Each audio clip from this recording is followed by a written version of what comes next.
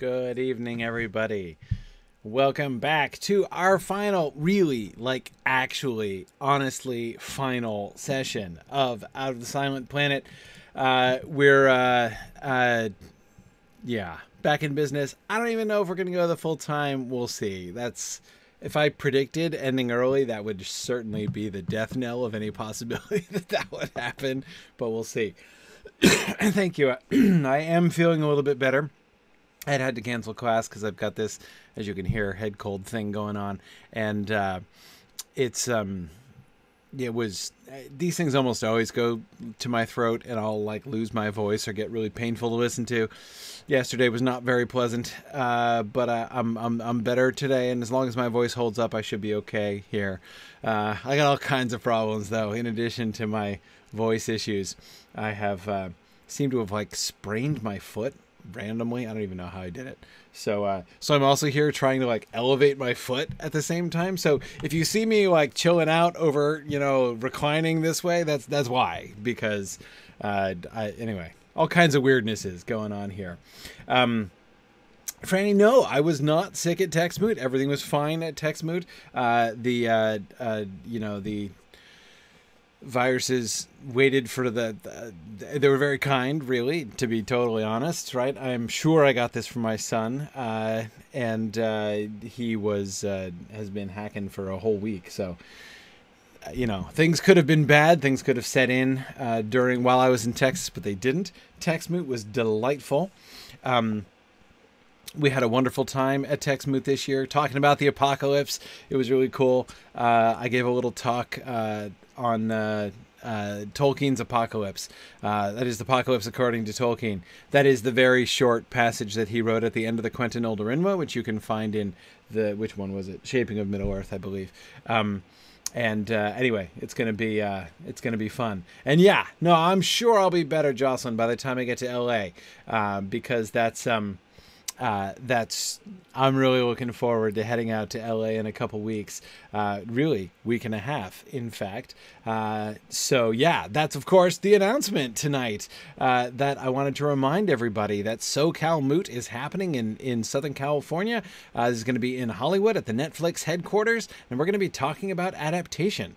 And it's going to be a really fun moot. I'm really looking forward to this one.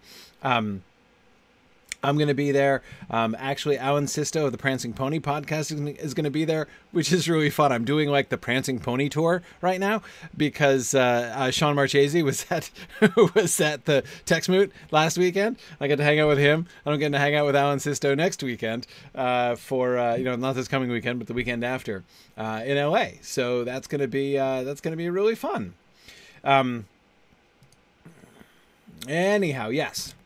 And of course, Arthur, as you say, MythMoot is accepting proposals, right? The call for papers is out for MythMoot.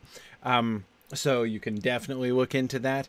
And I would also point you in the direction of tomorrow afternoon. We are hosting a special Signum symposium, a commemoration of the life of Christopher Tolkien, an Aglario for Christopher Tolkien. Aglario, praise him with many praises, as Aglario was said at the Field of Cormallen. We're going to have a little Field of Cormallen action for Christopher Tolkien tomorrow. I'm going to be hosting that, and I'm going to be joined by fellow Signum faculty and other Tolkien scholars. Sarah Brown from the Signum Lang & Lit department is going to be there, and also John Garth, author of Tolkien and the Great War, is going to join us. And also Brad Eden, the leader of the Tolkien at Kalamazoo group. So an American scholar, British scholar, two British scholars, including Sarah. So it's going to be a really fun discussion as we sort of look back and reflect on the career of Christopher Tolkien. And that's going to be at 2 p.m. Eastern time, and I'll be definitely broadcasting that on Twitch as well, and we'll have some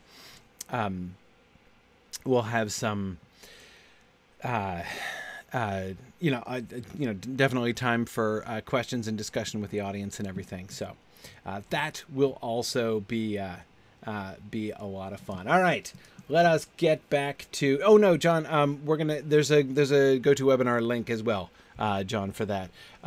You can find it if you go to signumuniversity.org and scroll down just a little bit. You'll see the series of event panes of the upcoming events. You click on the event page there for our symposium, and you can find all the information there. There's a direct link for the GoToWebinar as well. But as usual, I'll be monitoring both the Twitch chat and the GoToWebinar chat for people who want to contribute to the discussion or ask questions of the panel. All right. Well, let's get back to our interrupted discussion of the text. Well, not exactly interrupted by the fact that I ran out of time. So I suppose that's a sort of interruption. But anyway, we were just looking at the cross funeral elegy, right? And we talked many things about this passage. But as I recall, correct me if I'm wrong, but as I recall, we didn't get to actually discuss the song. It's the content of the song, right? We were looking at we were talking about this as, his relationship with their art, right? We were talking about, I said a couple things about how interesting and appropriate I thought it was that he did not try to render this into regular English verse. But not using any verse form that's familiar to us, so he's just tried to render. So as if Ransom has just tried to give us the essence of it, right, in prose, to give us an inkling of what they were talking about, rather than attempting to render the Hross poetry in our language, which wouldn't work. Remember, the reason that he was having a hard time connecting with it, right, understanding it, figuring out how the poetry worked, was that it's alien, right? It's fundamentally different. It is sort of attuned to a different blood than ours, as he says. So let's read the text of the poem again. Let it go hence, dissolve and be no body. Drop it, release it, drop it gently, as a stone is loosed from fingers drooping over a still pool. Let it go down, sink, fall away. Once below the surface there are no divisions, no layers in the water yielding all the way down. All one and all unwounded is that element. Send it voyaging, it will not come again. Let it go down, the now rises from it. This is the second life, the other beginning. Open, O colored world, without weight, without shore. You are second and better. This was first and feeble. Once the worlds were hot within and brought forth life, but only the pale plants, the dark plants. We see their children when they grow today, out of the sun's light in the sad places. After, the heaven made grow another kind of worlds, the high climbers, the bright-haired forests, cheeks of flowers. First were the darker, then the brighter. First was the world's brood, then the sun's brood. Okay, so this is complicated, right? And my sense here, of course, is that Lewis is wanting to convey... This poem appears to convey sort of deliberately alien thought, right? There's a lot that's kind of hard to get here. And I say this because, of course, it's... In the 20th century, it was very far from unusual for poets to say things that were... deliberately to say things that are hard to understand, right? That is far from an unusual move for a 20th century poet, but it is an unusual move for Lewis. Lewis was not that kind of poet when he wrote poetry, generally.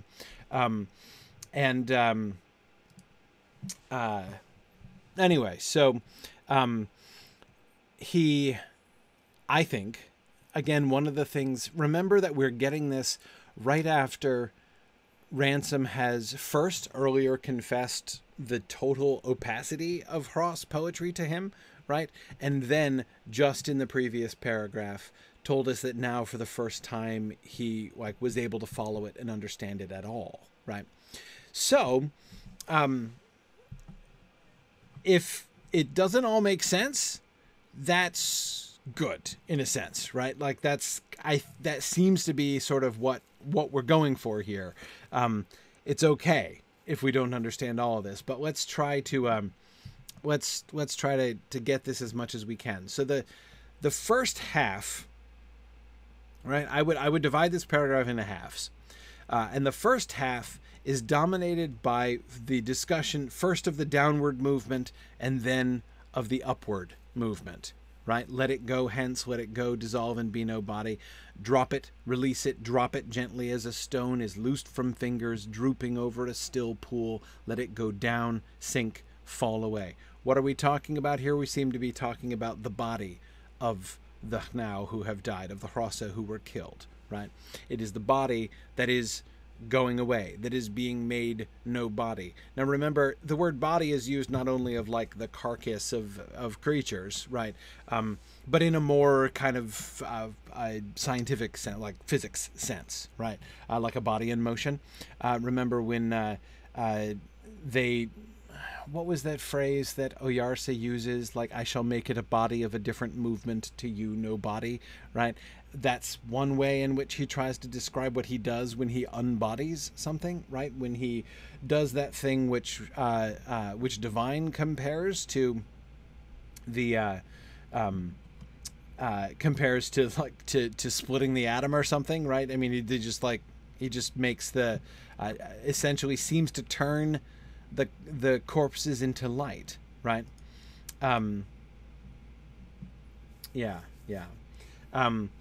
Anyway, okay, so we're talking about the body dropping down.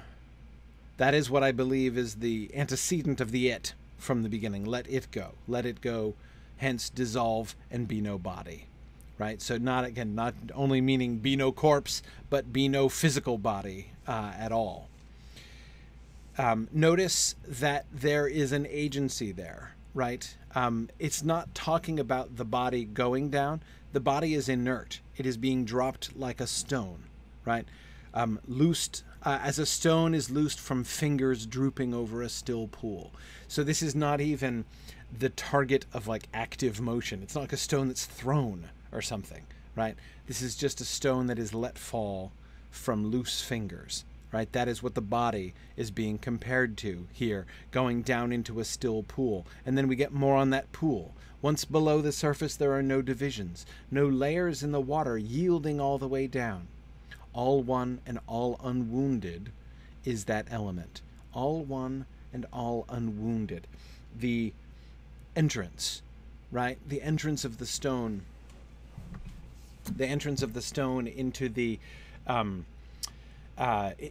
water does not, it might appear to disrupt the surface, but it doesn't wound the water, right? The water is unwounded. All one and all unwounded is that element. So we get this sense of absorption, right? Or at least of, if not absorption exactly, because it's not like a drop of water entering into the pond, right? That's not the metaphor that's being used. It's of a stone that's entering the pond. So when the stone falls in, it is in that sense an alien body, right? A foreign object in the water, and yet it's the water is unwounded. There's this sort of accommodation of the thing, right? Send it voyaging, it will not come again. Let it go down. The Hnau rises from it, and that's the turn of possibly the whole paragraph, certainly of what I was describing of that downward movement and the upward movement. Let it go down, the Hnau rises from it. This is the second life, the other beginning. Open, O colored world, without weight, without shore. You are second and better. This was first and feeble. So there's a new world, a colored world. This is not, so we're not just talking about like where the body goes, right? Remember, I mean, I say that because, of course, remember, the body is turned into light, right? So there, perhaps one could say, or one could think that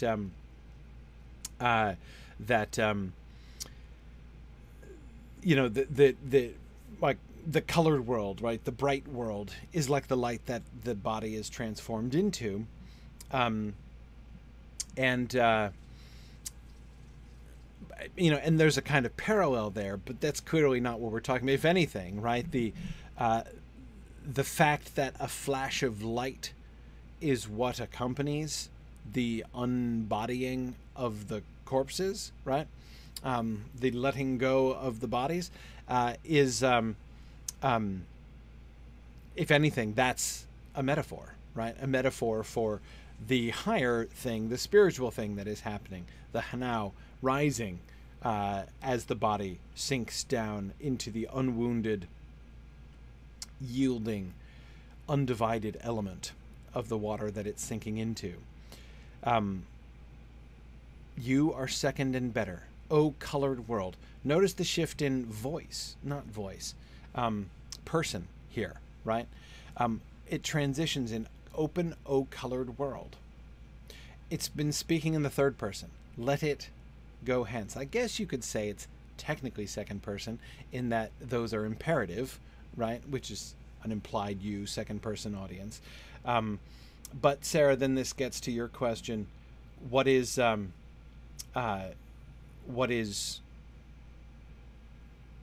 who's doing the dropping, right? Who's doing the releasing? To whom are these imperatives directed, right? And on the one hand, you know, I don't know.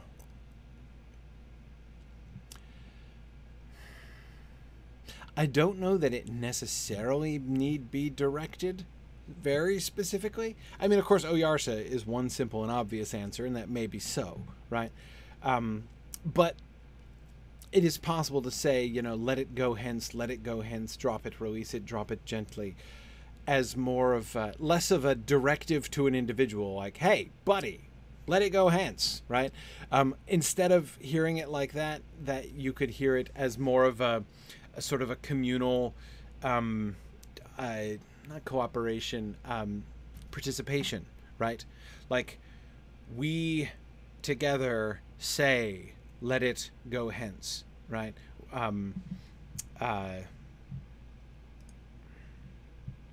Yeah, John, I agree. It has more of, it feels a little bit more like worship.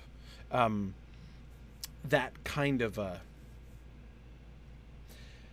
second person invocation, even a second person imperative voice statement, which isn't intended as a command, right? That's a fairly common thing in worship and prayer, right?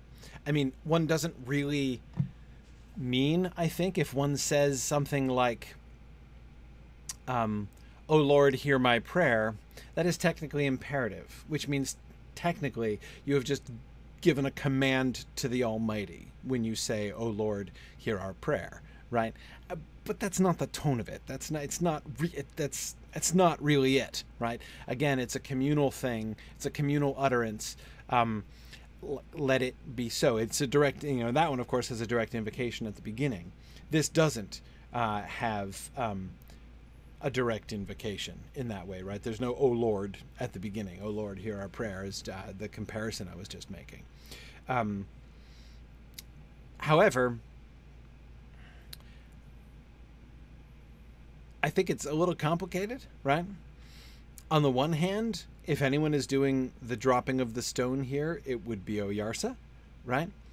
Oyarsa is the one who is going to unbody the Rasa, the dead Rasa.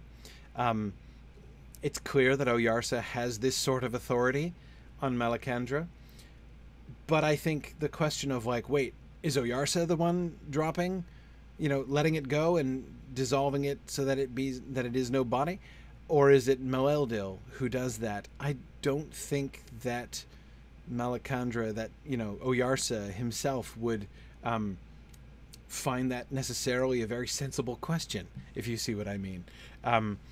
I don't think it's necessarily one or the other in that kind of way. Carrie, yeah, a ritual supplication. That is what that sounds like to me there at the beginning. But anyway, then it shifts, right? Whatever is happening, and I think that that's what's happening there at the beginning, it shifts. Open, O colored world. Without weight, without shore. You are second and better, right? Not just using now the imperative voice without pronouns other than the third person pronoun about it, right, about the body. Now it's not so we have the shift from talking about the body to talking about the soul, right, talking about the now that rises from the body. And interestingly, you could say, like, well, it makes sense to not address the body because the body isn't the person, it's the soul that's the person, right? But when we have the now rising from the body, it's not the now that's addressed, it's the world into which the now goes. Open, O colored world, without weight, without shore. You are second and better. This was first and feeble. This was first and feeble. Yeah. Oh, Leanne, I really like that reading. Leanne says, to her ear, it sounds like it's telling the individual now to let the body go. That's really interesting. Let it go hence, dissolve and be no body. Right, that the now themselves drop, release, drop gently as a stone is loosed from fingers drooping over a still pool. I like that, Leanne. Though again, as you say with Oyarsa's leave, right? To say, is it the Hanau who does this, or is it Oyarsa, or is it Melildil? Is, I think, still perhaps not an entirely meaningful question. Yeah. Yeah, that's a really interesting reading. I like that. Exactly, Leanne, right, not, as Leanne specifies, not in a suicide-y kind of way. No, exactly. Death has already happened, right? Exactly. Yes. Open, O world, without weight, without shore. You are second and better. This was first and feeble. And of course, the other thing that's very noticeable there is that not only have we shifted person, right, now speaking you directly to the world, not to anybody doing any kind of dropping or releasing, right, but to the second world into which the now rises. The tense also changed, and I know many of you noticed that, right? Where was I? Just lost my place. Yeah, you are second and better. This was first and feeble. This was. This world, presumably, right? Life.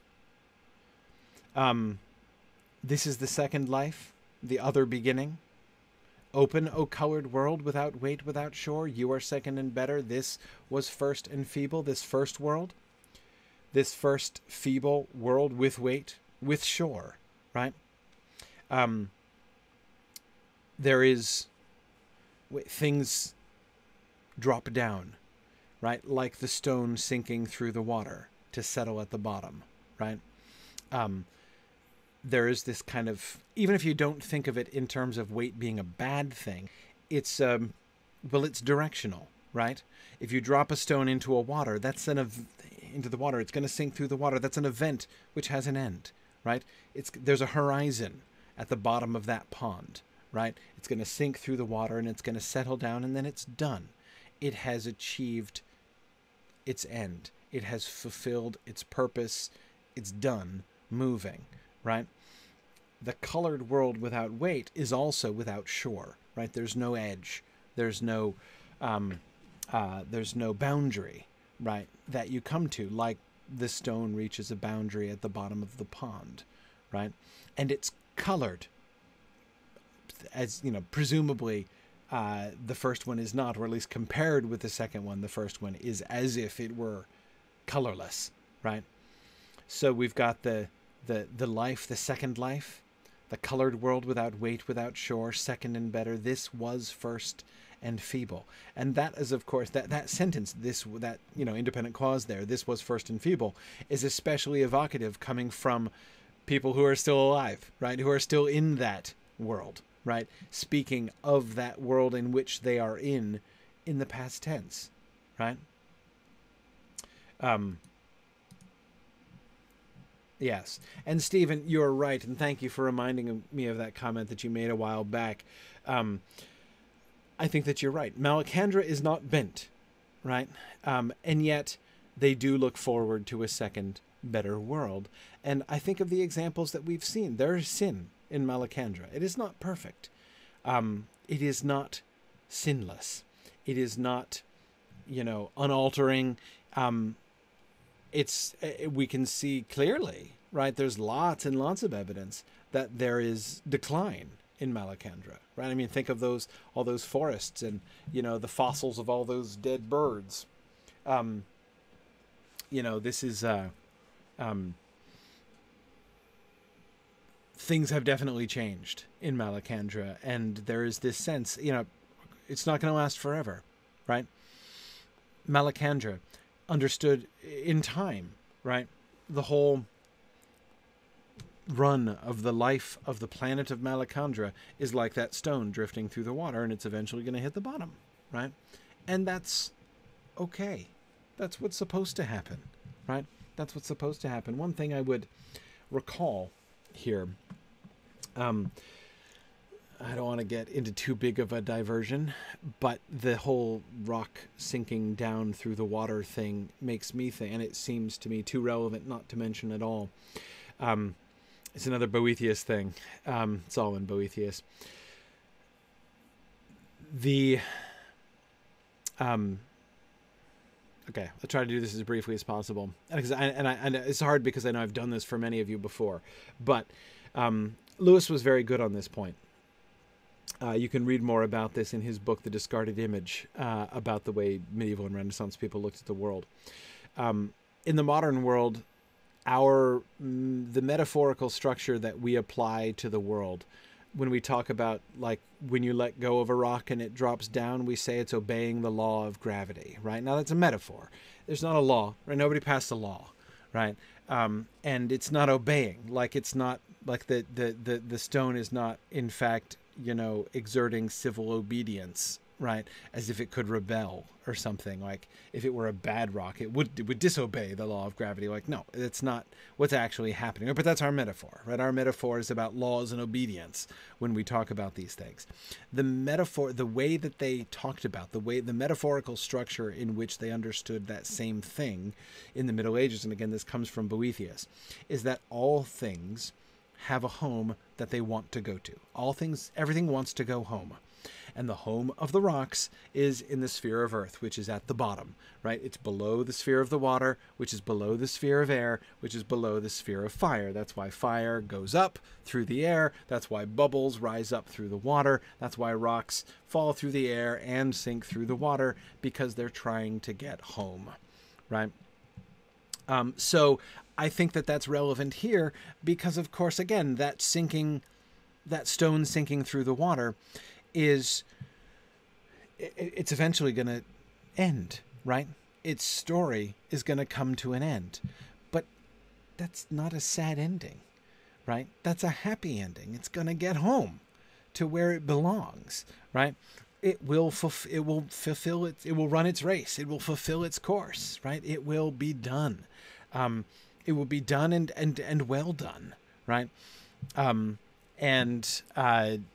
That seems to be Oyarsa's general attitude towards the history of his world, right, and of his people.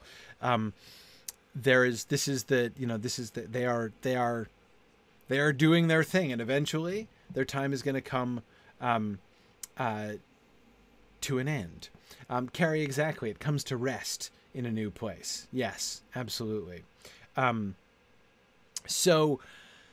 Again, I see the same sort of thing here and then notice the Hanau rising, right, out of the, so the body sinking down and the Hanau rising. Of course, we'll come back to the whole time thing and being home and, coming to the end of your story not being a bad thing. That will be very relevant when we discuss, as we're very soon going to, discuss the translation for Weston. But anyway, the Hanau rising is also obeying the same law, right? Returning to its home. This colored world, without weight, without shore, the second and better world, the second life, the other beginning. That is the true home of the Hanau, right? This, of course, is why the Hnau of Malacandra don't fear death, right? Because this place, this world that they live in, even though Malacandra is really quite nice and everybody gets along, this is not their home. It is still the world with weight and with shore. It's still first and feeble compared to the second world, because that second world is the true home to which the souls of the Hnau are naturally drawn, like the stone is drawn down to the sphere of earth, right? Again, that, by the way, was the whole reason that Boethius was talking about rocks and things falling and stuff, because he was saying human souls are the same thing, right? We came from God, we want to go back to God. That's Boethius's ultimate point. But anyway, okay. Now is where it gets tricky, at least for me. Once the worlds were hot within and brought forth life, but only the pale plants, the dark plants. We see their children when they grow today, out of the sun's light in the sad places. After, the heaven made grow another kind of worlds, the high climbers, the bright-haired forests, cheeks of flowers. First were the darker, then the brighter. First was the world's brood, then the sun's brood. I don't think I understand this. As far as I can see, the Hrossa are now leaping up one more step. So they seem to be saying, first, think of the stone, right, dropping down, and the soul of the Hnau rising up, and understand by the metaphor of the stone about, the body and the soul and how all that works. Okay. And then this first world and the second world, right? So now we're not thinking of that only spatially dropping down and rising up, but thinking about that in time, the second life, the other beginning, second and better, first and feeble. Okay. Now they seem at the end there in those last few sentences to be using the death of the Hnau itself as a metaphor for the life of the solar system, or of the universe, or of something else. That just as we have the first and feeble world that we are born in, incarnate in our bodies as we are, and we look forward to the second life, the colored world, so too there were once worlds which brought forth life, but only pale plants and dark plants that grow out of the sun's light in the sad places. And then after, there was another kind of worlds.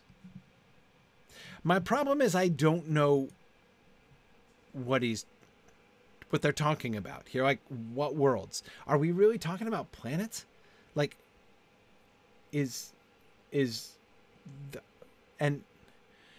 okay, so the only division of planets, like categories of planets that we've been given from within the Malacandrian framework, I mean, not our framework, but from within the Malacandrian framework, the only division between planets we've gotten are inside or outside the asteroid belt, right? Mars is on the boundary, right? We've got Venus, Mercury, Earth, and Mars in the one category, and then we've got the great worlds, right? Glundandra, and Lundandra, I think. No, Lurgandra, I think, is Saturn. Anyway, whatever. Lurga, I believe, is if I'm remembering correctly. Whatever. The point is, that's the only division we've gotten, but I don't know which is which.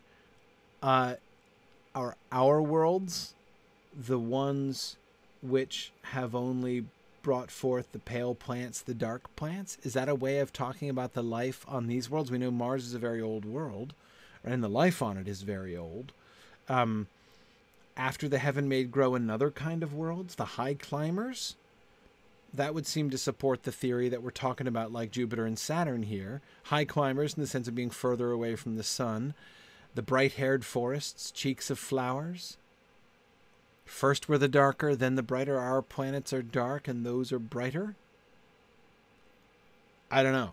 I don't know. I don't know. I don't get it. But I'm not worried about not getting it. Again, I kind of think that the, yeah, John, I was thinking of that too, that the inner planets are not gas giants and the inner planets are rocky. So that would make sense of them being the sort of the first and feeble, the dark and pale things, right? And Colette, it is possible that we're not, that it is thinking, so Colette is suggesting this is still thinking in time, right? Like this world and next world, right? We've got the worlds which are now and the worlds which are to come, so that not just in the life of the individual now, but in the life of the planet, like the planets as we see them now are the first, are the darker, right? And the brighter are yet to come. So Colette, in that sense, it would be referring to the new heavens and the new earth, essentially, right? There's going to be a new creation. There is going to be a second life, another beginning, not just for the individual now after death, but for, you know, the field of Arbol, for the solar system as a whole. I think that that's very possible. Yeah, I don't know. Like I said, I'm not sure I'm understanding it exactly. We see their children when they grow today, out of the sun's light in the sad places. I mean, that does sound, as several of you have suggested, like fungus or mushrooms or something, but can it be that specific? I don't know. I don't know.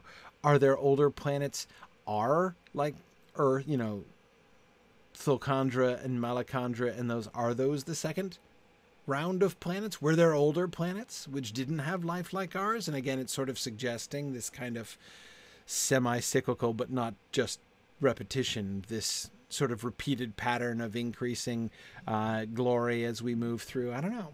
I don't know. Yeah, David, I do agree.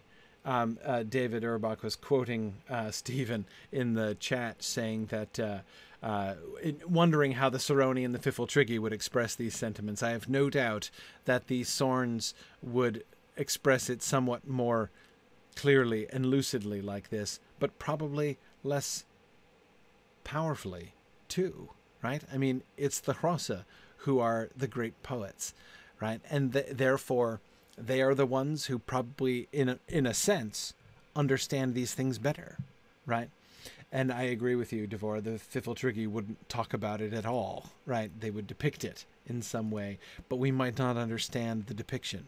Just as Ransom was a little puzzled by his portrait, remember? Anyway, fun stuff. So see, that's why I wanted to come back to this, because I was quite sure we didn't get a chance to do that last time. But now let's go on to one of my favorite parts of the book, which is the translation scene, when Weston is trying to defend his point of view. He is trying to explain why he is doing what he is doing. This is his martyrdom speech, right? Weston does not believe he's going to escape. He believes he's going to be killed. And instead of trying to sort of grovel and get out of it in some way, remember, Divine is sitting on the ground and saying things like, no, like, just let us go and we'll never come back. Just give us plenty sunbloods, right? He just wants a lot of gold and then he'll leave. Weston, of course, is not taking that line at all, right? Weston is owning what he believes, right? Why he has done these things. You're right, James. It's exactly right. He's idealistic to the end. Absolutely.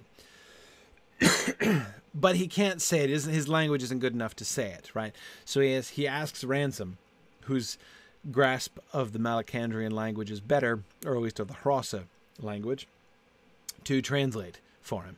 And this is wonderful. So one thing I should... one piece of context I would like to give. this is reminiscent of something that C.S. Lewis talks about a lot in his nonfiction. And he talks about it in a very different context.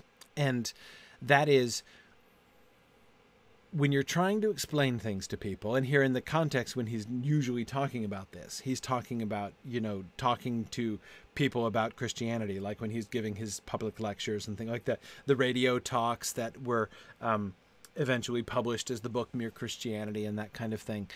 He did a lot of that in his later career. And one of the things that he doesn't only do it, but he talks about it a lot, and that is the importance of translation. He's like, you've got to speak in the actual language that people use. And one of the points that he makes, it's not just about being understood, right? It's not just about using like words from a particular jargon or vocabulary that people aren't going to follow. And it's not even only, it is about that, but there's more than that. He also says it's also about making sure that you are being understood, because sometimes people will, like, a particular word will mean something to your audience very different from the way you're using that piece of vocabulary. And if you don't know that, then you're not effectively communicating, right? You might think you are, but you're not. But more than that, he also says that this is ultimately the test of whether or not you even understand what you're saying, right? He says that the danger of using jargon, the danger of using, a sort of a language that you are, the language that you're familiar with, right? That, like, again, your own kind of the fancy terminology in which you're used to stating these things. If you can't state it in plain English that could be understood by a totally uneducated person who's totally outside of this, who doesn't already buy into a lot of the same things that you buy into, right? Who's not part of that culture that you're a normal part of, right? If you can explain it to an uneducated person outside of your immediate culture, then you'll know, he says, whether or not you really understand what you're talking about, right? So this was an important thing, and he often felt, when he was criticizing a lot of the ideas that people were putting forward at the time, some of the things like eugenics and vivisection and the march of progress in science and all those things, which were such major issues back in the 20s and 30s and 40s. One of the critiques that he often had was how there was deliberate obfuscation of what they were actually saying, right? You would have people who would be arguing. Remember back to the idiot boy, right? The simple son of that old woman that Ransom meets in the road back in chapter 1, right? And Weston and Divine, both, their attitude towards him, right? As this sort of expendable creature, and in a well-governed society, as Weston says, he would be at the least neutered, if not, he would be used for experimental purpose. He would be surrendered up for experimental usage. Again, it's one thing to sort of talk that way in general terms, right? Or you talk about, the liquidation of undesirable population elements, right? And Lewis was saying, instead of when you talk like that, you can deceive yourself, right? But if you actually translate that into simple English, right? If instead of saying the liquidation of undesirable population elements, you say instead killing poor people, right? Which is what you're talking about, right? Like the execution of poor people, of the poor or the crippled or the infirm or whatever. Then you are sure that you're facing what you're actually talking about, right? So it's really interesting. So I love the way that he contrives this, right? What he produces, therefore, here at the end is this really fascinating exercise in translation, where Weston in full, and I agree with you, Michelle, Weston is in full, it is a far, far better thing I do mode, right? He is pontificating, and therefore he is using pontificating language. Look at the contrast, not just between in the substance, right? But as Ransom is attempting to convey the essence, the substance, what Weston's saying, what the things that Weston is saying really boil down to, right? Because Ransom's own vocabulary is still very simple, right? So he has to render it into really simple language. And you can see, so Lewis uses this as an opportunity to emphasize the differences there. To you I may seem a vulgar robber, but I bear on my shoulders the destiny of the human race. Your tribal life with its Stone Age weapons and beehive huts, its primitive coracles and elementary social structure has nothing to compare with our civilization, with our science, medicine, and law, our armies, our architecture, our commerce, and our transport system, which is rapidly annihilating space and time. Our right to supersede you is the right of the higher over the lower. Life, and then of course here Ransom interrupts him and says, hang on, that's all I can do in one go. Right? So, first we look at the principles, right? Our right to supersede you is the right of the higher over the low. We are obviously, demonstrably, a higher culture than yours, right? Remember that even Ransom was subject to these... sorry. It ends with life, and Arthur said, don't talk to me about life. Yes, excellent Hitchhiker's Guide quote. Anyway, even Ransom talked about things like their culture being on a very low cultural level, right? So that sense of a higher and lower culture is something that is still in Ransom's mind. Now, remember, what Ransom has learned, of course, is that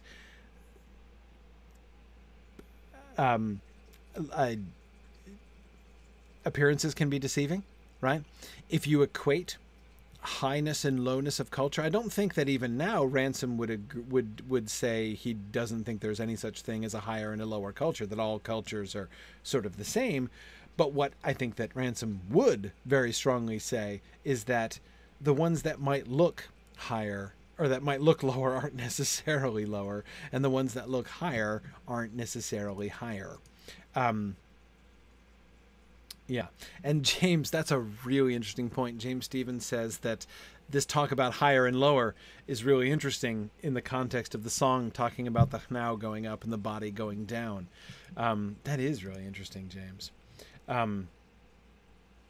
Yeah. And Stephen, you're absolutely right. A lot of the things that Weston mentions are only necessary because of our bent nature. Agreed. Things like law and architecture, right? Even commerce. There's commerce in Malacandra in the sense that, you know, the Xhosa are good at growing things, so they seem to grow the food, which is then eaten by everyone, by the Sorans and Fifiltriggi as well. But they don't need commerce in the, you know, in the terrestrial sense. Yeah, good. Eric, medicine too. I agree. Yeah. Okay. So, yeah. And Jennifer Ewing, you're exactly right that there is a great deal, you know, all of the sort of bent assumptions of Weston, not only just in the essence of his statement, right, that they have a right, we have a right to supersede you, right, but as Jennifer points out, a lot of his language, like rapidly annihilating space and time, right, the idea that our transport system is annihilating time or space, right, that's a remarkable way of thinking about our transport system, about what transport does, right? It kills time, right? Wipes it out in space, really? Also, look at the level of metaphor being employed, in statements like, I bear on my shoulders the destiny of the human race, right? Think of how many layers of metaphor are involved there. The human race, even that is in a sense a little like an interesting generalization, right? The destiny of the human race, what is that exactly? And in what sense do you bear it on your shoulders? Anyway, here's Ransom's translation. Among us, O Yarsa, there is a kind of Hnau who will take other Hnau's food and things when they are not looking. He says that he is not an ordinary one of that kind. That's my favorite sentence, I think, in the entire translation. There, he is not an ordinary one of that kind. Of course, he's translating, to you I may seem a vulgar robber, right? And so first he's got to explain what a robber is, right? So you see how the lack of understanding starts from the beginning, right? To you, I may seem a vulgar robber. And Weston doesn't even understand that they don't even have the concept of robber. They don't even know what that even means, right? So anyway, but that sentence, he is not an ordinary one of that kind, right? No, he is an extraordinary one of that kind. He says what he does now will make very different things happen to those of our people who are not yet born. He says that among you, now, first of all, what do you notice right away about Ransom's translation? He says that what he does now will make very different things happen to those of our people who are not yet born. Notice how vague that is? What exactly is he doing now? What different things are going to happen to those of our people who are not yet born? We don't know, right? But again, the point is that he's not being more vague than Weston was. He's just, the vagueness is more obvious, right? He's here translating, I bear on my shoulders the destiny of the human race. Well, what on earth does that mean? What is their destiny, right? In what sense is he moving that destiny forward, or is he bearing that destiny on his shoulders? He certainly has not said, right? And again, this is one of the cautions that Lewis frequently gives about this kind of language, is that it sounds like you are saying something, like you're really saying something significant. But in fact, if you try to translate it into very plain speech, you find that you have not, in fact, conveyed anything, right? You've only made very impressive sounding innuendos, right? Colette, how wonderful. You are right. Colette says, does this translation help us to define Lewis's use of vulgar? As I was wondering about in the first session. It's almost like ordinary, right? He's not an ordinary one of that kind. Interesting. He does associate, Ransom does here, right? Seem to associate the idea of vulgar robber with an ordinary one of that kind. So vulgar, one of the senses or one of the elements of the word vulgar being kind of run-of-the-mill, right? Yeah. Anyway, okay, keep going. He says that among you, now of one kindred all live together, and the Hrossa have spears like those we used a very long time ago, and your huts are small and round, and your boats small and light like our old ones, and you have one ruler. He says it is different with us. He says we know much. There is a thing happens in our world when the body of a living creature feels pains and becomes weak, and he says we sometimes know how to stop it. I love that synopsis of the word medicine, right? And again, how brutally honest that is, right? That in the end, what Weston is bragging about is that we can sometimes stop a body dying when it becomes weak and feels pain. Like we can sometimes stop pain in a body, sometimes, but not always, right? That's what ultimately he's bragging about. He says we sometimes know how to stop it. He says we have many bent people, and we kill them, or shut them in huts, and that we have people for settling quarrels between the Bent Hnau about their huts and mates and things. He says we have many ways for the Hnau of one land to kill those of another, and some are trained to do it. He says we build very big and strong huts of stones and other things, like the Fifiltrigi. He says we exchange many things among ourselves, and can carry heavy weights very quickly, a long way. Because of all this, he says it would not be the act of a Bent Hnau if our people killed all your people. Yes, yes.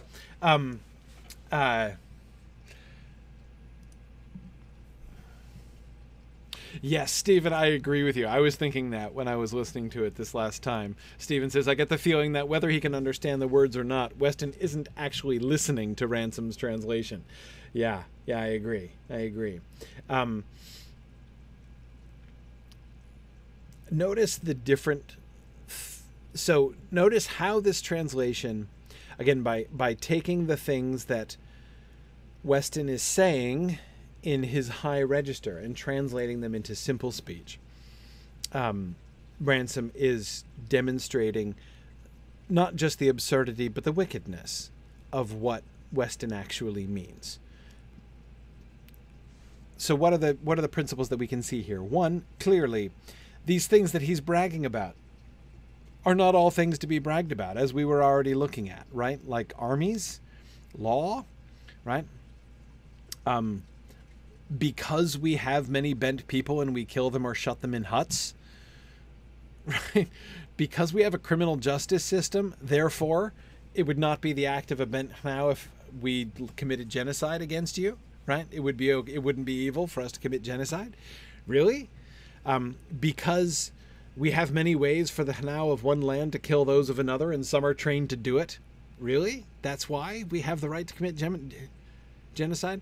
There are some other things which just illustrate, point somewhat painfully to Weston's own ignorance about Malacandra and the assumptions that he is still making about the Malacandrian society. He says we build very big and strong huts of stones and other things, like the Fifiltrigi, right? Yeah, like,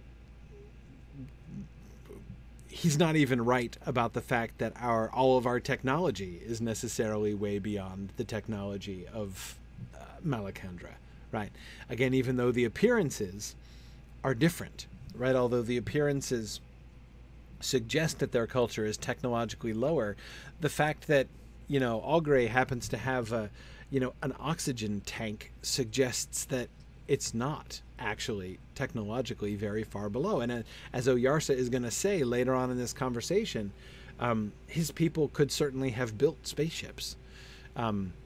He just didn't let them. He didn't want them to.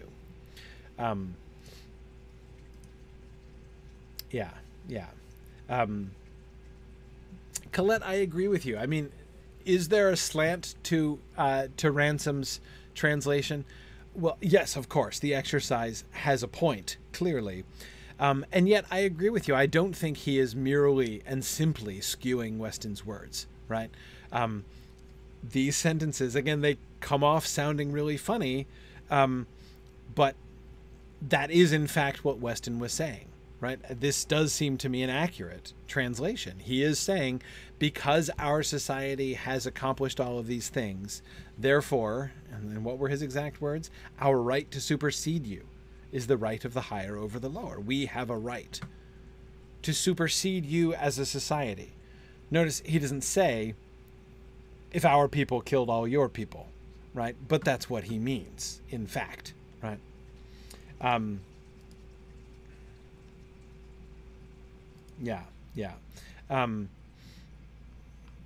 Let's keep going. Life is greater than any system of morality. Her claims are absolute. It is not by tribal taboos and copybook maxims that she has pursued her relentless march from amoeba to man and from man to civilization. Now, it is not easy to try to explain what Weston means by this. It is clear that he believes in some kind of evolutionary thrust right? He believes in progress. Life is moving forward. Just as our, ancestors crawled out of the sea, so we are now leaping forth onto another planet, and it is just as that step is just as inexorable, right, as the previous one. We are part of that relentless march from the amoeba to man, and from man to civilization, and then our current civilization onto our future civilization, presumably, right? And all of this is being personified, right? Life is being personified, right? The absolute claims of life, that we are merely being obedient to something higher, right? Or rather, we are merely expressing something greater than ourselves. Notice the kind of implicit, though unstated, deflection of responsibility there, right? It's not like we're making a choice here. This is just how things work, right? It is not by tribal taboos and copybook maxims. Tribal taboos and copybook maxims. What does that mean? Literally, what does that mean? It seems to me that he is referring to traditional morality there. Traditional morality, like that teaching which says it's wrong to commit genocide, right? That is merely a remnant, right? That belief that there is this objective external morality, right, is just the remnant of tribal taboos which have been perpetuated through copybook maxims, right? Maxims, slogans that you've literally copied out of books as a kid in Sunday school or in grammar school or something like that, right?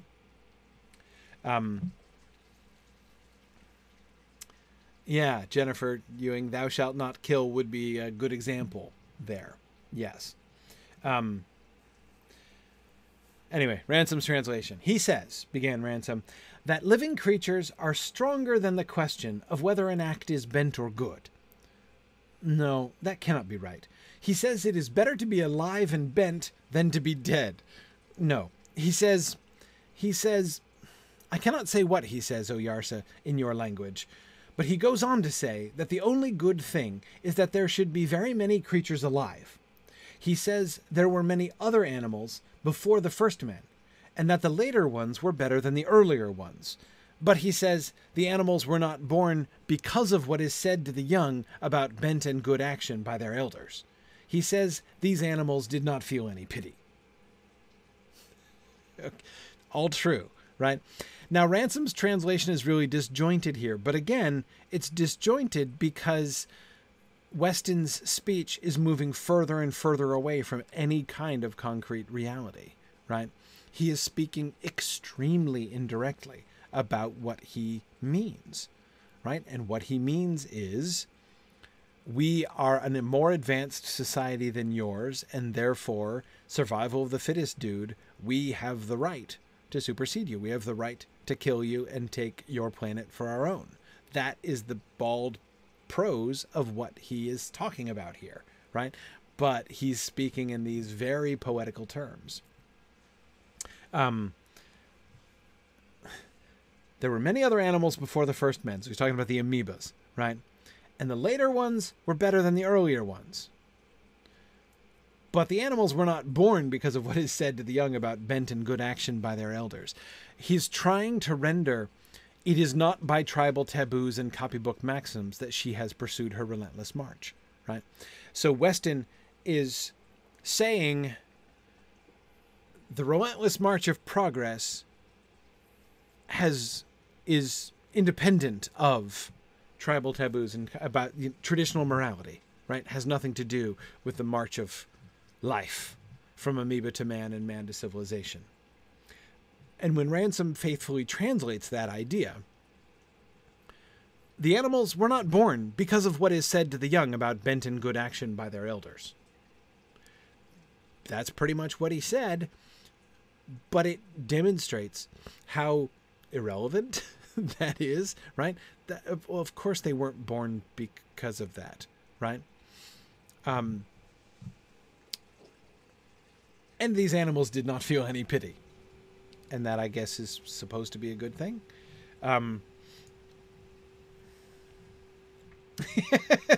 Devora says, I am a sign language interpreter, and I can confirm that it's impossible to interpret for someone who doesn't make any sense.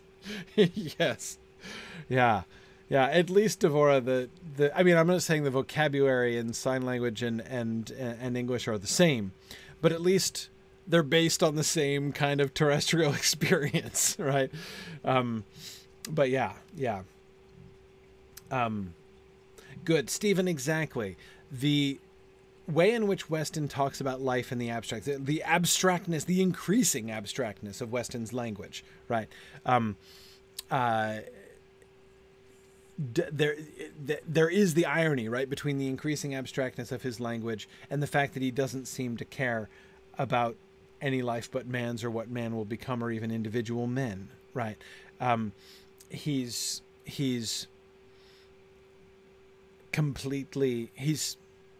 dealing in these absolutes and abstracts which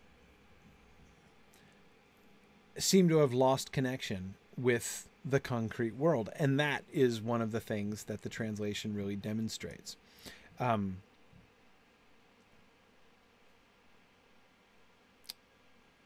Yeah.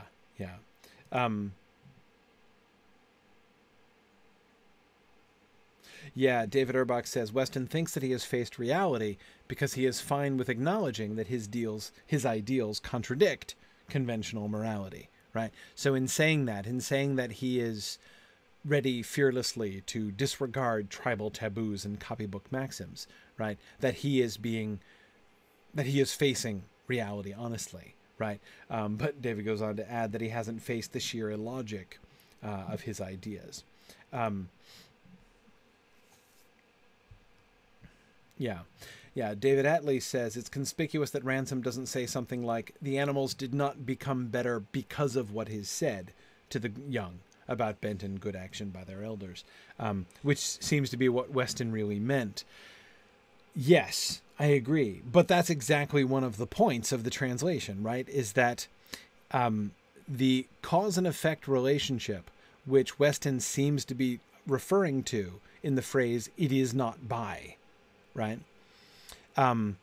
is one that is completely unclear. Like, exactly what is the cause and effect relationship that he is implying, right? In what sense how does he mean that tribal taboos and copybook maxims, in what way have those been disconnected from the relentless march of life, right? That is left sort of in the air, right? And Ransom's, he says the animals were not born because of, and he is, David, kind of building on, right, the later ones were better than the earlier ones, so he's kind of getting that. But the animals were not born, that is, the better animals were not born because of what is said to the young. I mean, I do think he's still laying out the cause and effect much more clearly than Weston was, yeah.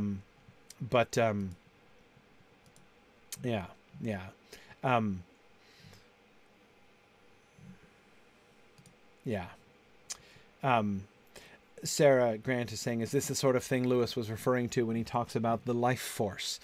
Yeah, this is the general category of things. Yes, exactly.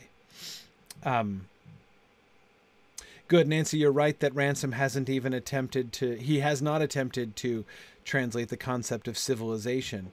But I agree, it's hard to say exactly what that means, from amoeba to man and from man to civilization as a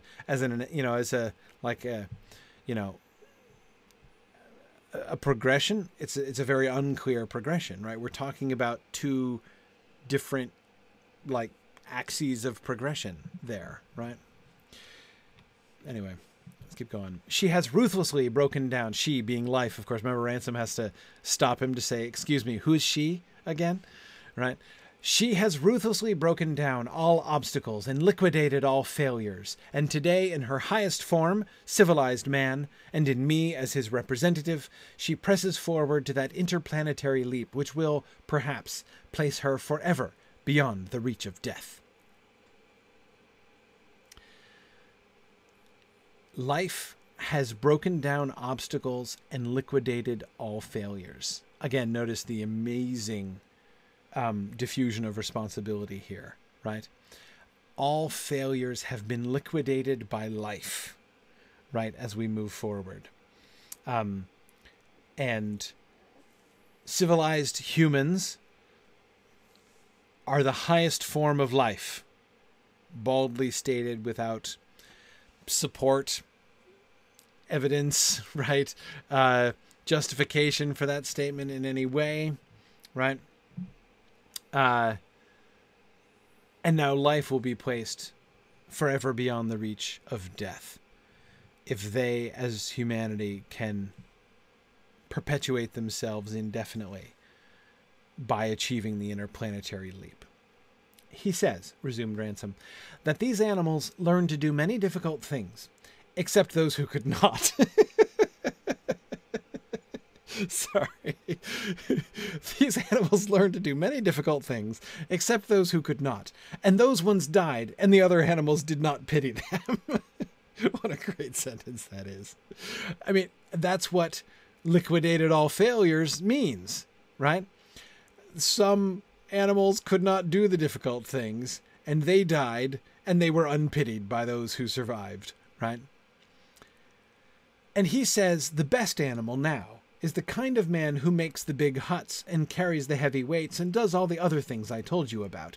And he is one of these, and he says that if the others all knew what he was doing, they would be pleased. He says that if he could kill you all and bring our people to live in Malacandra, then they might be able to go on living here after something had gone wrong with our world. And then, if something went wrong with Malacandra, they might go and kill all the Knau in another world, and then another, and so they would never die out. Oh man, that first sentence is such a classic.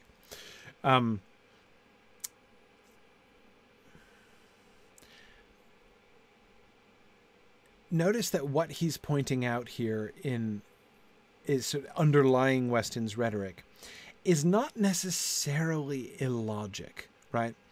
But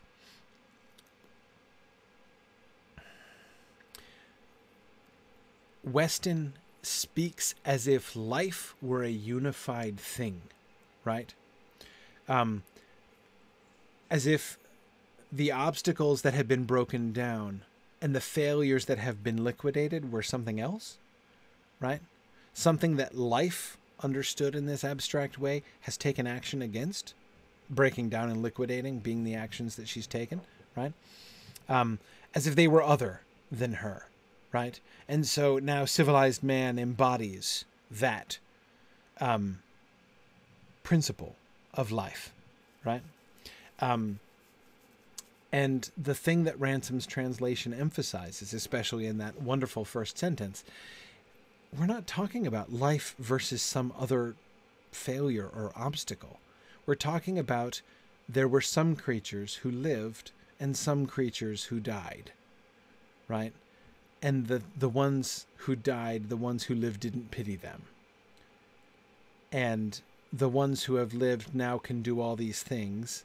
And because they have survived so far, and they in some sense, but notice he doesn't even talk like that, because even I, in saying they there, am starting to generalize in a Weston-like fashion, right? There's no such thing as civilized man has survived, right? There are particular people who happen to be alive now, who have not died yet, right? That's the brutal truth of the matter, right? Yeah.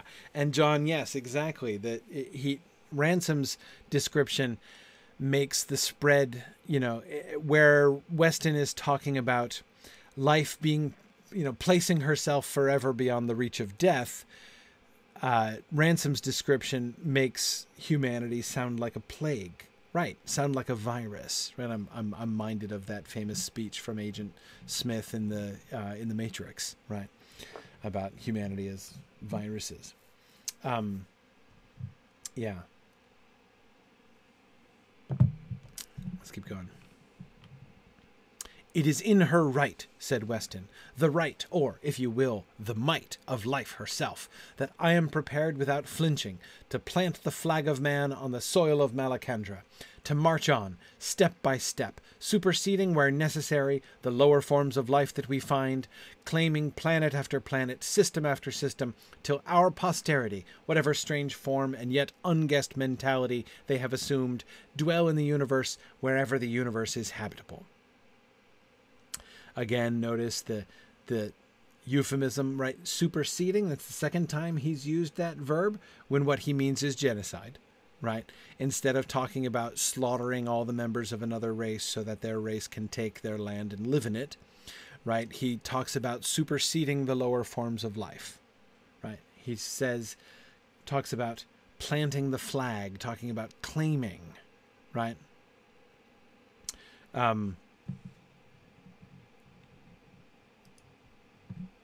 Yeah. Colette says, "Man, Weston takes no pains to make his speech easy to translate." Exactly. Yes. The metaphor after metaphor, Colette, is one of the things that's really important here, right? Because there are a couple ways in which you can be metaphorical. One is to use metaphor in order to make your meaning more readily understandable, right? To help your hearers grasp what you're getting at. And then there can be metaphors that you're just hiding behind, right? When instead of saying what you really mean, you're using a metaphor not only euphemistically, but more than euphemistically, right? It would be euphemism just to say that, to talk about liquidation, right? When humanity arrives in Malacandra, we may have to, liquidate any, or we will have to overcome any resistance. That's a euphemism, right? But to say that man shall supersede the lower forms of life, that's beyond euphemism. I mean, it is euphemism, but it's much more than euphemism, right? To the point where it is actually appearing to avoid. Like, it is not at all clear. I'm not saying that I believe that Weston would flinch, that the idea of genocide would be repugnant to him when it came to it. Like, I'm not saying that Weston wouldn't actually follow through. But what I am saying is that he's not even facing that idea himself. He's concealing, in a sense, the bald truth of what he's saying from himself, even in using these kinds of metaphors. And I think we have some evidence earlier on. Remember Divine's comment about, and when he asked Weston if Weston wasn't losing his own nerve, was he? Right? Weston does seem to have some hesitations about genocide, right? Divine doesn't care.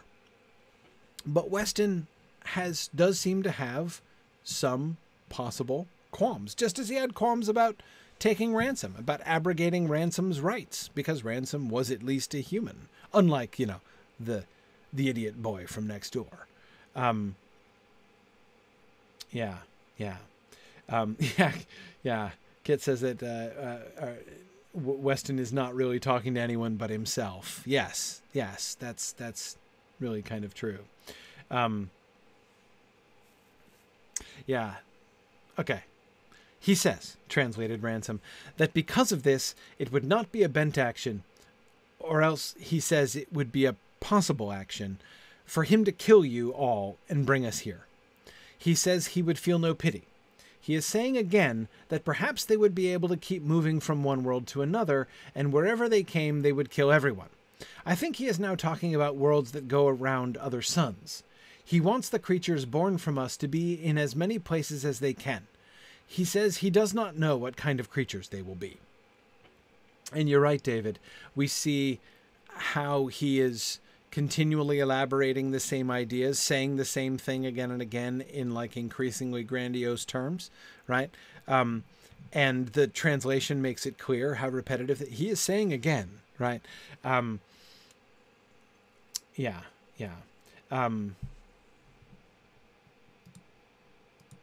Yeah, good.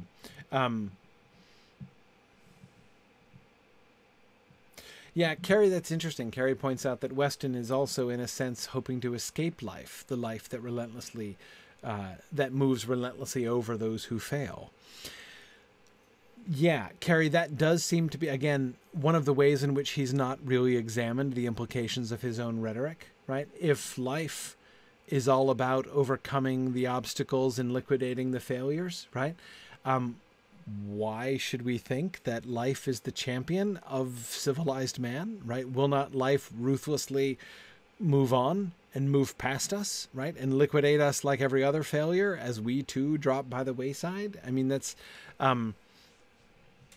might not, and even in talking about life itself in this sense, right? Life in this general sense, he's the idea, like the fact that he's talking about this only in regard to humanity is the more absurd. It's one thing for him to be like, whatever, I don't accept you guys as an equal rational species, right? We are better. Our right to supersede you is the right of the higher over the lower, right? I do not admit that you are on our level intellectually, rationally, right? So he certainly does not believe in the equality of the now, right? That's very plain. And yet his choice of personification of life, not man. I mean, he does personify man as well, but the personification of life. In what sense, when the species of one planet make the interplanetary leap and slaughter all of the people on another planet, where there was whatever else you might think about it, higher, lower, or whatever, it was certainly life that was there, wasn't it? Right? So how is this a net gain for life? Exactly, right? He doesn't. Again, the groundlessness of his assumption that killing everybody else would be okay really, really breaks down. You know, the more you think about it, and the more you contrast his highly metaphorical language with the sort of plain speaking there. See, Leanne, he might be thinking that we will conquer life, but that wasn't his metaphor before. It was life herself who is going to be freed from death, right? Yes. She presses forward, which will perhaps place her forever beyond the reach of death, right? So it's serving life itself, I guess, somehow. But again, how you can convince yourself that slaughtering every other form of life is a net increase of life is a little hard to understand. Yeah, you're right, Stephen. As a eulogy for Hyoy, this is definitely not very effective, is it? You're right. Yeah. Weston tried to use eulogy. It was not very effective. Yes. And Leanne, I do agree with you. He is fooling himself there. He's on the side of life so long as it aligns with his goals. I agree with you. He is not ready to be one of the casualties, one of the obstacles, one of the failures, right? And his assertion that humanity, that civilized humanity is certainly not that, is very weak, right? I mean, there's almost nothing he has to support that idea. Yeah, Nancy, I agree. Life translates to the particular living beings that Weston finds valuable. Absolutely. There's so many different levels of... you have to go down so many different levels to get to like what Weston is actually saying there. Let's keep going. I may fall, said Weston, but while I live, I will not, with such a key in my hand, consent to close the gates of the future on my race. What lies in that future, beyond our present ken, passes imagination to conceive. It is enough for me that there is a beyond. He is saying, Ransom translated, that he will not stop trying to do all this unless you kill him. Another wonderful translation. And he says that though he doesn't know what will happen to the creatures sprung from us, he wants it to happen very much. That's exactly right. He doesn't know what will happen. What lies in that future passes imagination to conceive. And so therefore, why are you so convinced that it's a good thing? Why do you believe that it's worth any sacrifice in the present tense to achieve? Why do you believe that that gives you the right to abrogate the rights of another person like Ransom, right? I mean, when that speech he gives to Ransom back in the spaceship, right? Surely you cannot be so, shallow as to believe that, that your own rights are greater than the rights of humanity, right? But like, on what basis does he believe? On what basis does he believe that that future is going to be a good future, a desirable future? He himself is confessing, quite honestly, that he has no idea what's going to come, what shape humans will be in, both in their physical and in their mental being, right? He knows that the creatures that spring from us millions of years from now might look completely different. And look in every way, not just their physical bodies, but their mental persons as well, right? Their minds as well. And maybe it'll be good and maybe it won't be good, right? But he hasn't seemed to even thought of that.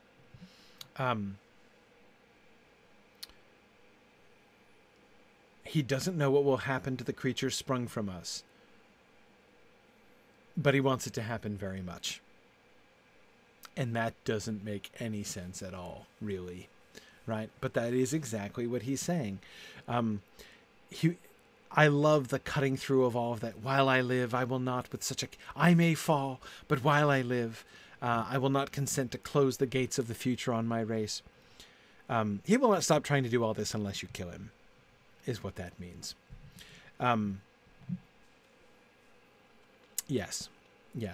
In which case, Stephen, as you say, he will be one of life's failures who will have been liquidated. Absolutely. Now, Stephen, that's a wonderful point. Stephen points out that the Hrasa appear to put their hope in a beyond that is a world beyond this world, whereas Weston also places his hope in a beyond, but that beyond is firmly in this world. Yeah. There is no second beginning, right? There is no colored world. Although you can see, in a sense, that this beyond that Weston believes in, and is committed to with his life. This is no insignificant thing. He really believes he's about to die. Weston does. In many ways, this is a very admirable speech by Weston, and certainly very much more admirable than divine at this point. Yes, James adds, and no one will pity him. Yes, exactly.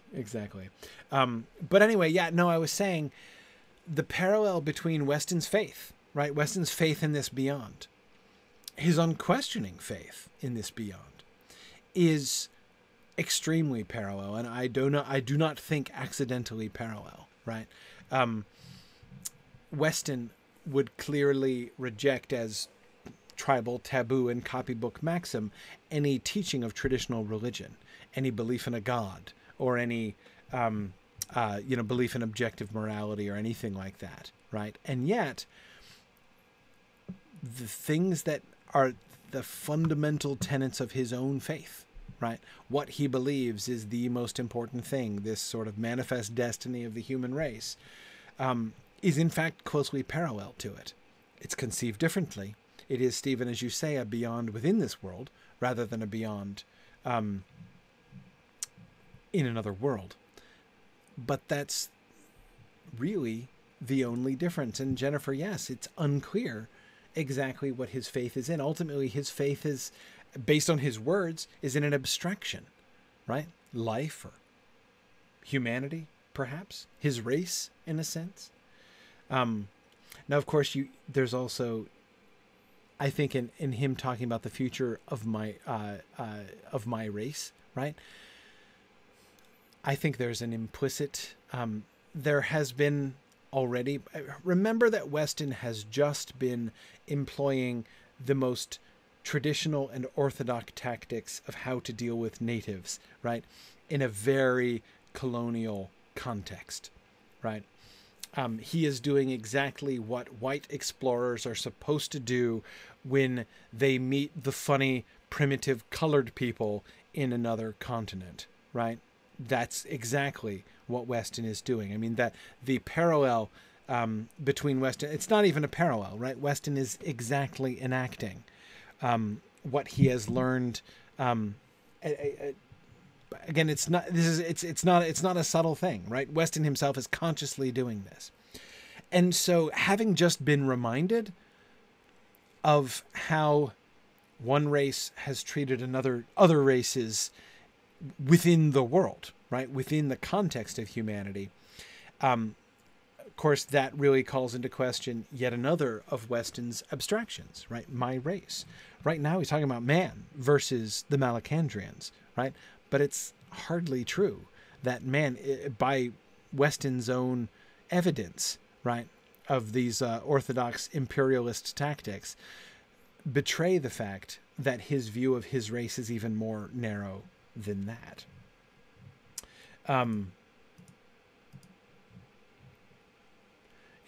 Yeah. Stephen, I agree. I think this is one of the really interesting things about this passage is that although Ransom's translation is delightful, and I always laugh when I hear it, and there are, of course, ways, it does such a wonderful and effective job of just bursting the bubble of all of Weston's highfalutin rhetoric. I agree with you that although Weston is detestable, it's hard not to respect and even admire the strength of his faith in his own worldview, right? His conviction in his principles. He is not just, like Divine, seeking his own wealth, right? His own betterment. Yeah. Exactly, Devora. His race is civilized man, which presumably means white folks, even though he's not explicitly saying that. But again, the point is that although Weston hasn't said anything like that exactly,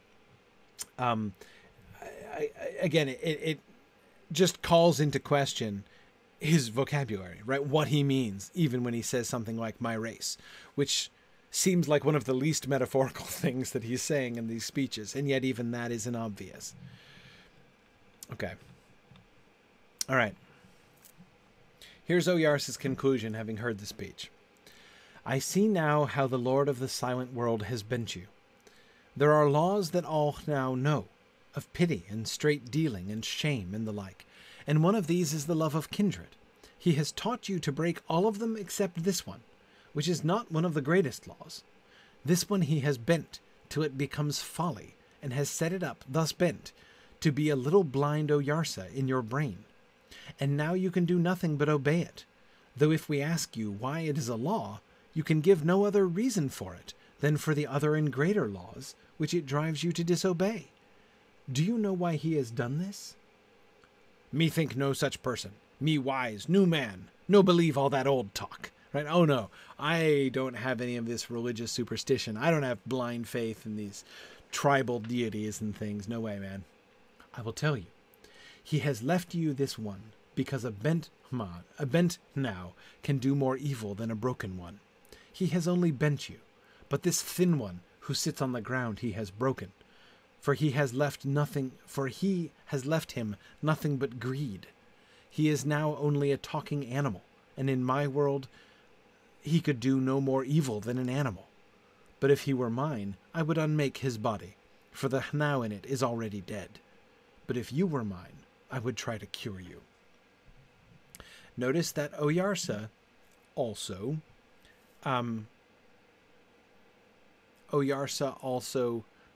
admires Weston, right? Acknowledges that there is still something there in Weston, right? He is not completely depraved. By the way, that's bent is basically a translation of the word depraved in one way of understanding it. Anyway, and yes, Stephen Oyarsa does feel pity. Absolutely.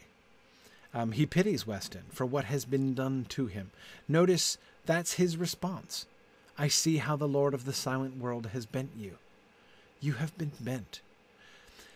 Weston is a victim, is a product of this bent culture that has been fostered on Thulkandra. Yeah, Karita, you're right. Admires might be going too far. He sees that he's sick and not completely dead, morally speaking. I know that's fairly low admiration, perhaps, but I merely mean, by admires, I mean he sees that there is good in him. There is something that is salvageable in Weston, right? Weston is doing what he... Remember, that's Oyarsa's very first response when after he hears the... And, you know, listening to Ransom's translation, I always almost half expect Oyarsa to respond by saying, this creature is appalling, like, let us destroy him, right? And if he said that, it wouldn't be, it would be hard to blame him, given Weston's frank genocidal intentions, right? Weston is very bent indeed, as his words show, or the truth behind his words show. But that's not Oyarsa's response. Oyarsa's immediate response is, I see that he's not as bad as I thought he was, right? He at least is doing what he's doing for the sake of others and not just himself, right? He believes in something higher than himself. That's good. That's a good thing.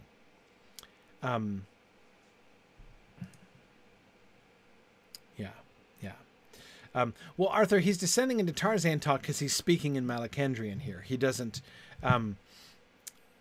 this is his...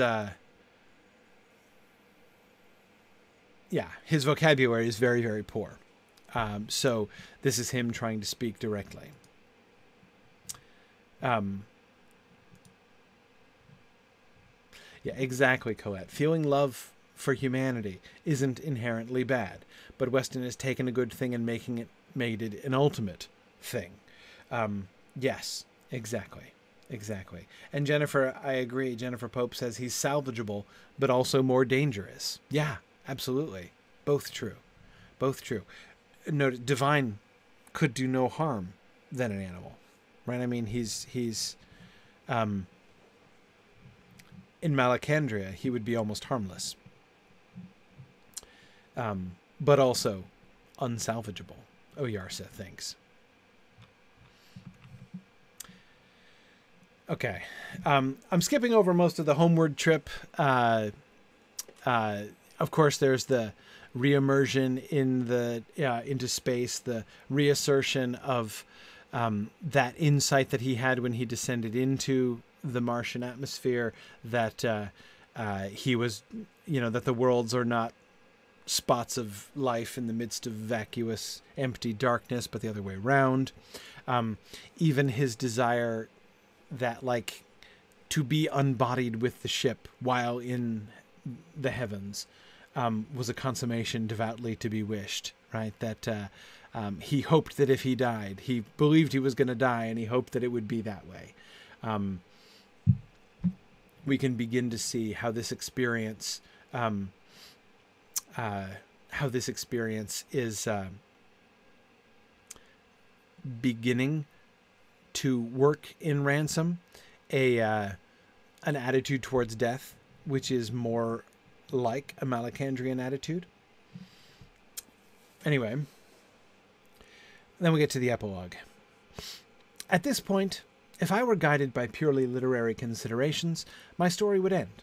But it is time to remove the mask and to acquaint the reader with the real and practical purpose for which this book has been written. At the same time, he will learn how the writing of it became possible at all. Dr. Ransom, and at this stage it will become obvious that this is not his real name, soon abandoned the idea of his Malacandrian dictionary, and indeed all idea of communicating his story to the world. He was ill for several months, and when he recovered he found himself in considerable doubt as to whether what he remembered had really occurred. It looked very like a delusion produced by his illness, and most of his apparent adventures could, he saw, be explained psychoanalytically. That's not an easy word to pronounce. He did not lean very heavily on this fact himself, for he had long since observed that a good many real things in the fauna and flora of our own world could be accounted for in the same way, if you started with the assumption that they were illusions. But he felt that if he himself half-doubted his own story, the rest of the world would disbelieve it completely. He decided to hold his tongue, and there the matter would have rested but for a very curious coincidence. And that, of course, was Lewis, the author's correspondence with Dr. Ransom on philological points, asking him about the word Oyarces that appears in Bernardus Silvestris.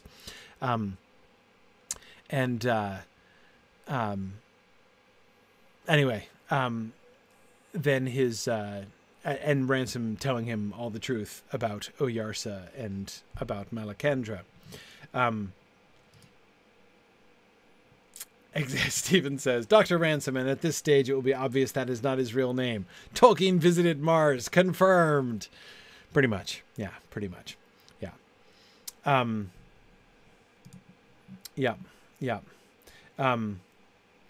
Interesting. Nancy says, I have a kind of bad emotional reaction to ending a novel with the protestation that it's all true. Don't know why. I'm fine starting a novel that way.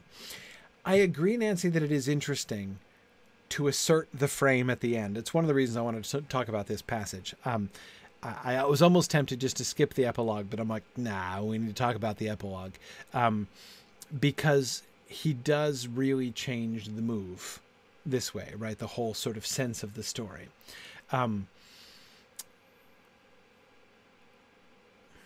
What's the effect? What is the effect of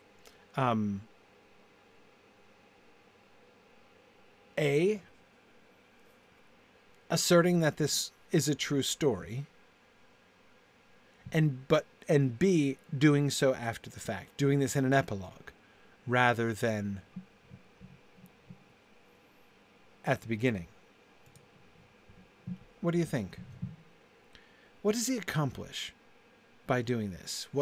How does it change the story for us to get this and to get it at the end instead of the beginning?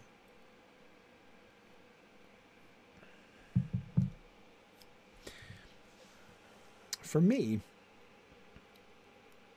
it seems to make a push towards applicability, right? On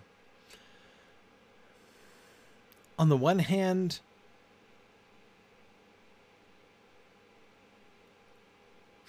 one thing I'll say about this epilogue, it doesn't sound terribly convincing, right? That is, when we put down this epilogue, are any of us in any real doubt that C.S. Lewis, the author, was not in fact claiming that it really happened?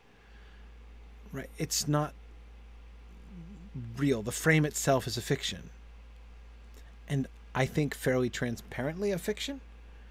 There does not seem to me to be a very striking attempt by Lewis to make this super believable.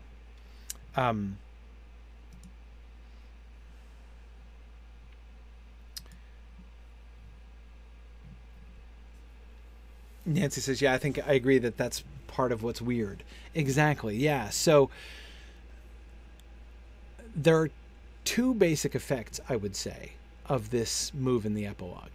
One is, and Christy, that's a great way to say it. Christy Simonson says, it challenges you to consider the real world implications of the philosophy discussed. Yes. Weston's ideals, what Weston stands for, and and therefore the sort of Westonian implications of interstellar travel, right? These issues are real. These are really applicable questions. And in a sense, to challenge us to do this same act of translation, to perform this same act of translation on the speech of people that we hear in the real world, right? To say, there is this real evil afoot.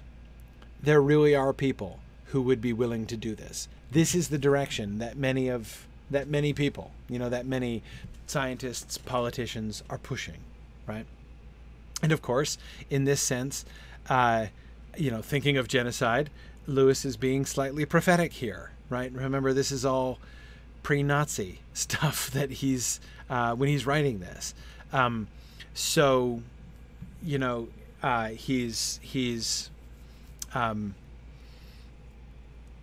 Because it was published in, it was 1938, Stephen, but it was written several years before that. I mean, the toss-up between Lewis and Tolkien about space and time travel was early 30s. And from my recollections of the letters, this book sat around for a little bit before it was finally accepted and published. So it's not even that it was just written immediately before 1938. I believe if it were very early 30s, it would in fact, okay, right around the same time. Nazis came to power, 31 or 32, right. So it's certainly not dependent, you know, it's not like he's just pointing to the Nazis here. Yeah, anyway, and certainly in 1931 and 32, very few people were predicting the concentration camps, right? Even those who were listening to and praising the Nazis. Yeah. And Brian, I agree that the implications were even more important in a world where space travel hadn't actually yet happened and where encounters with other species would have seemed very possible in the short term. Yes, agreed. One of the simple effects of the frame is that it reminds us this is current events, right? It doesn't matter whether or not the actual travel to Mars, you know, these actual characters and stuff, that's not what matters, right? So as I say, one thing that is accomplished by including the frame at the end is Lewis very openly inviting us to be on our guard, right? Be on the lookout for Weston. That's not his real name, right? So be on the lookout for Weston, by which, of course, it's good for us to be on the lookout for the Westons of the world wherever we find them, right? Yeah. So anyway, that's one effect, right? But there's another effect also, right? Let's look at the last slide. It was Dr. Ransom who first saw that our only chance was to publish in the form of fiction what would certainly not be listened to as fact. He even thought, greatly overrating my literary powers, that this might have the incidental advantage of reaching a wider public, and that certainly it would reach a great many people sooner than Weston. To my objection, that if accepted as fiction it would for that very reason be regarded as false, he replied that there would be indications enough in the narrative for the few readers, the very few, who at present were prepared to go farther into the matter. And they, he said, will easily find out you or me, and will easily identify Weston. Anyway, he continued, what we need for the moment is not so much a body of belief as a body of people familiarized with certain ideas. If we could even effect in 1% of our readers a changeover from the conception of space to the conception of heaven, we should have made a beginning. What neither of us foresaw was the rapid march of events, which was to render the book out of date before it was published. These events have already made it rather a prologue to our story than the story itself. But we must let it go as it stands. For the later stages of the adventure, well, it was Aristotle long before Kipling who taught us the formula. That is another story. This is, of course, the second thing that it does. And this, I think, is rather cleverly done. The story as it's told from the very beginning, with Ransom on his walking tour, right, describing Ransom walking down the road on his walking tour, to the final scene where he walks straight from the spaceship where he's almost died of suffocation and starvation and thirst, straight into a pub and orders a pint of bitter, which I really love that ending. A pint of bitter, please, is a great last line. Is exactly, Jennifer, the sequel hook, right? Or rather, the insistence at the end that this is only one of a greater story, right? This is not that story as told from the road to the pub, right, by way of Mars, is a very self-contained story, and he is making it. He's wanting to introduce the concept that this is only part of a larger adventure. This is setting up more stories that he wants to tell. So yes, that's that is definitely another function. It changes, it recontextualizes the entire story. Again, and this is where, Nancy, for me, like faux, the pulling back the curtain, which is obviously not a real pulling back of the curtain, right? Not really Lewis speaking to us in his own person, but rather Lewis speaking to us in an only more thinly veiled persona, right? But still a persona, still clearly a fictional persona. The reason that that works for me is that what it does is it recontextualizes the story, right? So the story is not just the adventures of Ransom. The story is the larger story, of which the Adventures of Ransom was just one episode after all, right? And in order to understand that story, we have to place that story within its larger, like, contemporaneous context. And that to me seems fine. And in fact, I find this, as sequel hooks go, that last paragraph is pretty good, right? Not only telling us that there's more, that the adventures are very likely to continue, but what neither of us foresaw was the rapid march of events, which was to render the book out of date before it was published. These events have already made it rather a prologue to our story than the story itself. I mean, that's really good, right? The implicit relationship that he said, and if you like this, boy, oh my goodness, right? The next book's, holy cow. I think that's pretty cool. Anyway,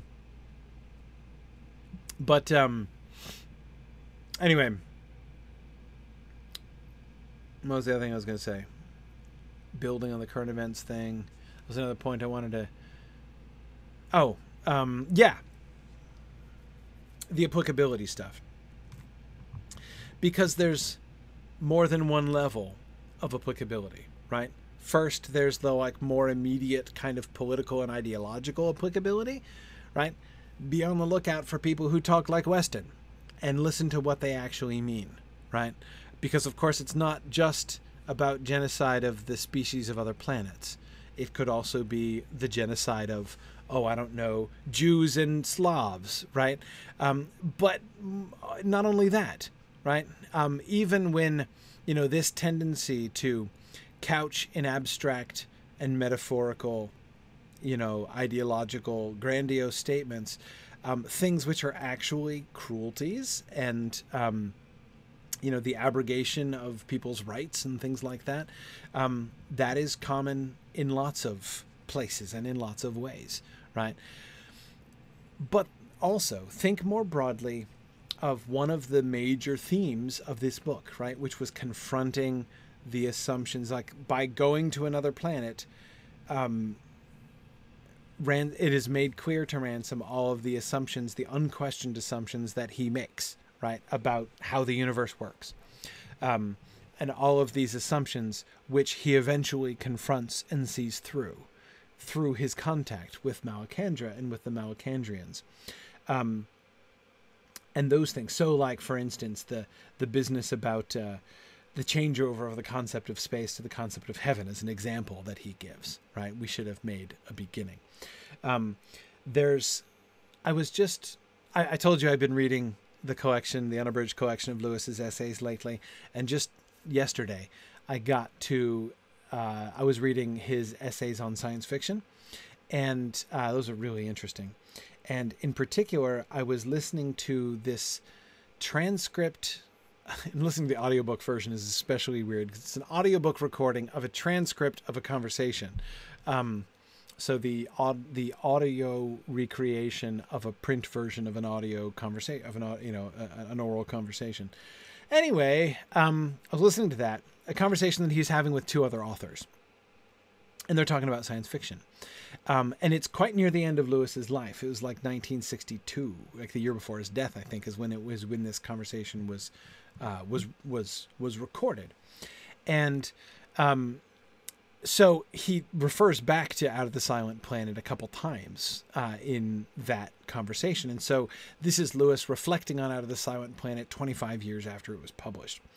And when he does that, one of the things that he points to, he does suggest, not like arrogantly, not even confident that it definitely happened, but when he says when he thinks back and he wonders if it's possible that his book might have had an impact. When he's sort of looking at the progression of science fiction, and he points out that one of the things that is a clear trend in more contemporary, the science fiction of the 50s and 60s instead of the 20s and the 30s, was that assumption that obviously aliens are going to be, superhuman in intelligence and subhuman in cruelty, like the War of the Worlds, right? That assumption had become less and less general. And so he expressed sort of the thought, maybe the hope, that perhaps he made some small contribution to that trend, to the correction of that trend, that, maybe, so that there is a sense, and again, there's more than just like the politics stuff and the Western stuff, that there are some of these assumptions that we make and conceptions that we have that we never, we never even second guess or even acknowledge, which maybe it would be fruitful for us to rethink. And again, that was just an example of when he's thinking, maybe some people kind of did. Maybe it actually helped a little bit. Yeah, good. Okay, excellent. All right. Thank you for joining us in our discussion. That concludes our discussion of Lewis is Out of the Silent Planet. We're going to begin in March. We're going to begin, and I've got a lot of travel coming up, unfortunately. I'm going to be away for... because I not only have moot travel, which generally just takes me away over the weekends and thus leaves my Wednesday nights for Mythgard Academy undisturbed, but I've got a week-long family trip coming up here soon in February, and then I've got another week-long trip for a big conference I'm going to, where I'm giving my big talk about the future of the humanities and talking about Signum's new programs and stuff at South by Southwest EDU down in Austin, and that's at the beginning of March. So I think we're going to have to start after that. So our next book, of course, is Morgoth's Ring, Volume 10 of the History of Middle-earth. And we're looking at so I'm looking at starting that probably the middle of March. So it's going to be a little bit of a gap here as I'm traveling, but we'll be back soon, and I look forward to more discussion of Morgoth's Ring. Thank you, guys. This was really fun. This was our first C.S. Lewis discussion in the Mythgard Academy, and I am delighted. I've been looking forward to talking about C.S. Lewis for a long time, and thank you, Jennifer, for sponsoring this. That was wonderful, and I've really enjoyed that. So thanks, everybody, and I will see you guys soon. Bye now. The Mythgard Academy has been offering in-depth discussions of awesome books and films since 2013, completely free to attend and free to download. If you've enjoyed our discussions and would like to help them continue, please consider donating at signumuniversity.org/fund.